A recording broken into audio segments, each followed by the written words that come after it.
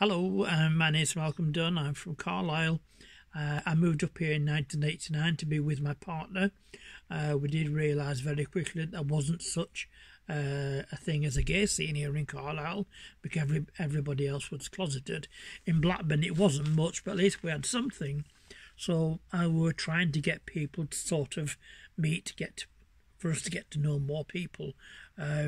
So we decided after a few months that we would advertise our private phone number in the evening paper, and from then on the phone was non-stop, unbelievable. The difficult part was to actually get people to meet. They didn't want to give the phone number, they certainly didn't want to give the real name in case of being outed. But we then met a guy called Harold. He came to one of our gay garden parties which we'd started.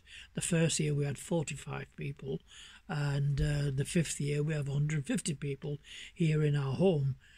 This was only once a year. But on the first year there we met this guy called Harold, and he just got a job with the NHS promoting sexual health throughout Cumbria. We got together, a few of us, on a Wednesday night. We certainly didn't have a name for this new group, and between us we chose the name Outreach Cumbria, outreaching to people in Cumbria, and that's how it stuck. Cumbrialink, which we ran, was still going on the advertising the social scene, but Outreach Cumbria was a separate thing, and it was just promoting sexual health. Together we worked very well. We got together with doing a few discos in Carlisle at Central Plaza. This was only once a month, but it was well attended, about 70 people. What can I say? 25 years later, you're still running. I can't believe that. I'm so pleased for you.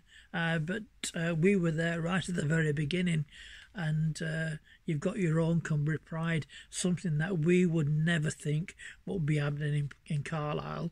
So congratulations. Here's to the next 25. Thank you. My name's Malcolm Dunn, and my partner Jed. Thank you.